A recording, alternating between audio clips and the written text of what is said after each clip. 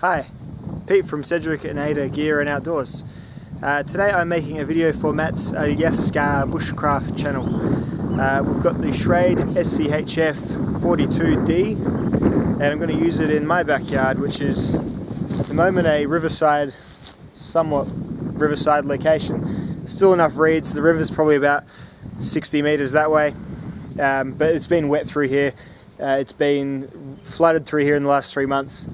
So yeah, it's not your typical Australian hard use outback, dry, arid nastiness. It's pretty nice, to be honest, but it's cold. It's winter here. It's about 11 degrees Celsius, which is this many Fahrenheit. I'll put that below here because I don't know what those are. And yeah, we're gonna go and do some knife testing. We're gonna make some bushcraft stuff. We're going to do the fixed blade tasks that we'll enjoy using our fixed blades for. So stay with me and let's see how the SCHF42D does.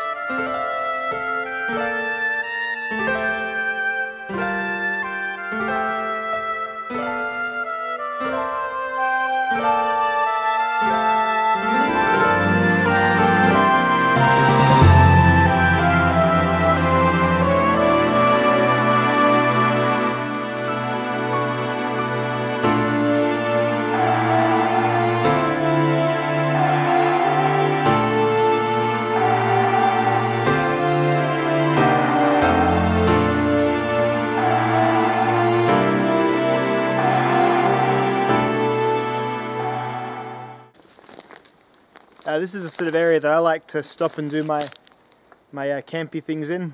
It's got lots of dead trees, so all the trees I'll be using today are dead because people kind of shit themselves sometimes when you cut down a live tree.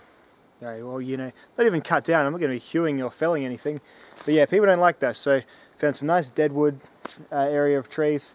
There's a sort of body of water over here, which I'll point my GoPro at now. It's pretty festy looking stuff, but it's I can collect it and I might even bring some to a boil and just as a bit of a knife test thing, make a fire, boil some water, all that sort of stuff. So yeah, it's nice out today. Still warrants having a bit extra warmth on, but then we are probably just a bit soft when it comes to the cold because we're sort of very used to the hot here. So anyway, let's get cracking on some basic knife testing. I'll saw up some wood for logs and stuff and we'll get into it.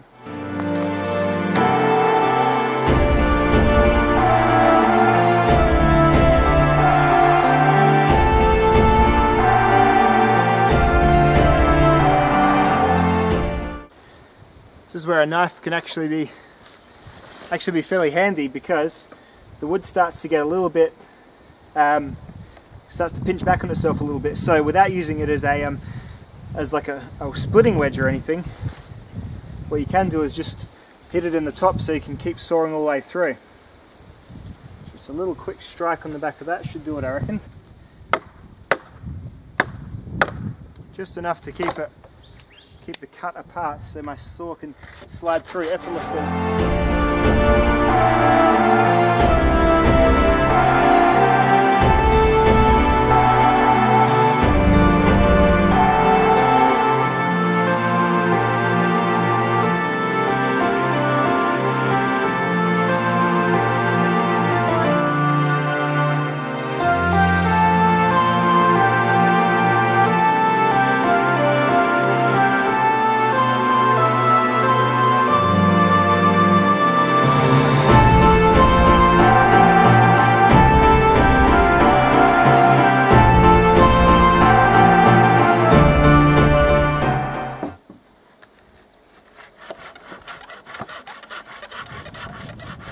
I'll edit all these parts out later so I look like a cool, slick bushcrafter.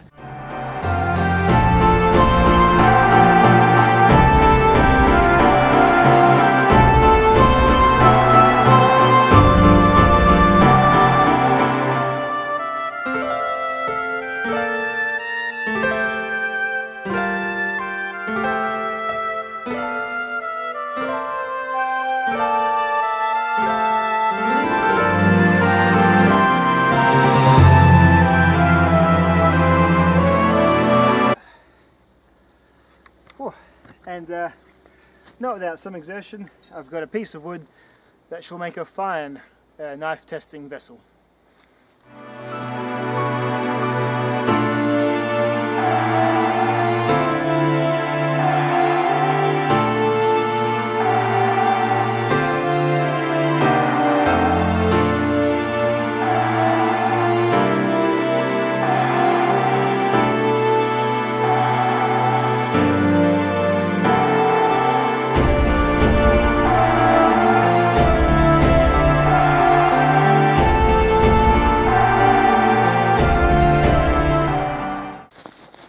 So a bit of a status report on the knife after all that battening.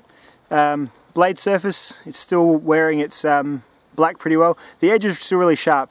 Battening doesn't really affect the edge of the knife. Apart from that very first strike against the flat surface of the wood, everything from then on is worn by this part, like the thickest part of the knife. And you know, I guess the cheek's a little bit more in a flat grind, but really not the edge, everywhere but the edge pretty much, because it is a split and the wood is already kind of apart before the edge hits it from that point onwards. What has happened though, the handle scales, I don't know if you can hear that, handle scales have come well loose, so I'm not sure if that's they just need to be retightened, but I was messing around with these Torx bits before I left and they are really tight already, so I think it's probably a case of the plastic the impacts have moved the plastic around the screw a little bit and probably fleshed it out a little bit, so probably not going to get better, but you know, that's not the end of the world. And there are lots of sort of aftermarket scales you can get for these, because the scales from really my outset were the one thing I wasn't particularly happy with the knife, because it's slick, it's comfortable, but they're very, very slick for an outdoor knife. I prefer sort of my polypropylene or my Thermarun or those sorts of materials, and to be honest, I'm a person who prefers a enclosed full tang. So even if the tang has to be a little narrower, I prefer it enclosed. It's just a little bit more comfortable. In terms of how it was operating while I was battening with it, not too bad. It feels okay, but you can, especially as the handles came free, you start to get little pinch areas here between your hand and the steel tang and the scale. So just, it's not the best. It isn't the best knife I felt, and I do prefer I prefer say my Gerber strong arm for splitting comfort while I'm using it. Overall though, the edge hasn't rolled, it's strong, it's, you know, the steel hasn't bent, it's put up with, that's really, really nasty hardwood, and probably some of the nastiest stuff I would suggest, not to blow my own horn, but I don't think many woods get much harder than Australian redwood and the things that you see guys reviewing knives using.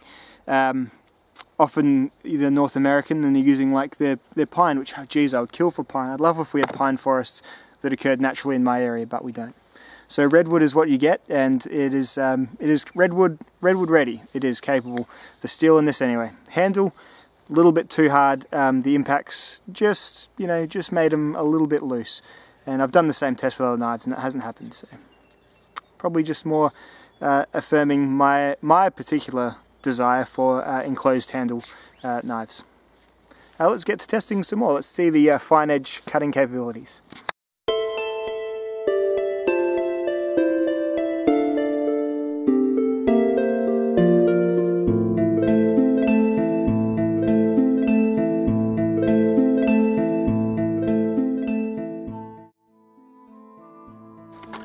So that ought to be enough wood to get a fire going long enough to boil some water, I reckon.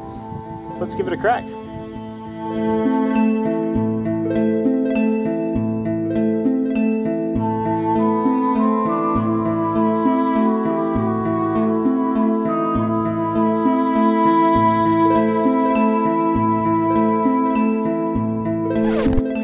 I got stung on my neck by an inch ant. It crept up the nape of my neck through my jacket coat and thought, I'm going to have a bite of this tasty looking human male. I'm going to munch up right on his neck and give him a bit of a sting. And that feels like a cigarette butt being put out on my skin constantly, and it'll probably be like that for about 15 minutes. Inch ants are not fun things to be bitten by. Probably in the top 500 things to not be bitten by. It's 500 because there are so many things you don't want to be bitten by. Humans are probably the number one because that's got an area of creepiness as well. But anyway, inch ant bit me on my neck. Wish it hadn't, but nature is still beautiful and we must protect all the animals, all creatures great and small.